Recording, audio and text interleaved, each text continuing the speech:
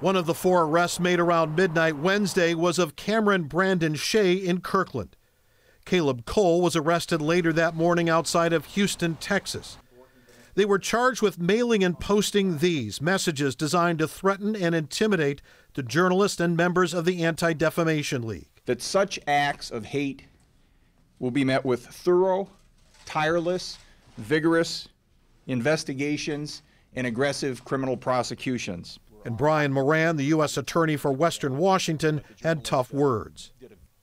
Yet the charges for conspiracy to mail threatening communications carry a maximum sentence of 5 years. Where does this go from here? Is this the end of it, or is there more we could expect?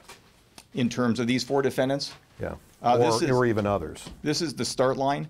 When you hear that, what do you think where things go?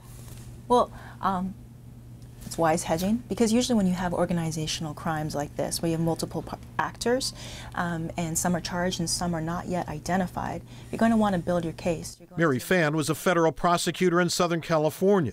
She is now a professor at the University of Washington's Law School.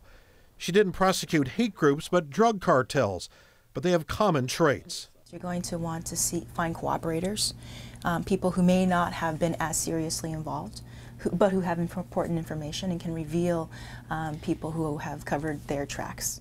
Could the 4 arrested for making threats become those people and help convict bigger fish for bigger crimes? Depending on what's charged or not charged, there's major incentives to cooperate. Could this case eventually lead to the end of Adam Waffen? She says that's hard to say, as groups can morph, with members splintering off to start new organizations. But these prosecutors appear inspired to move in that direction. In Seattle, Glenn Farley, King 5 News.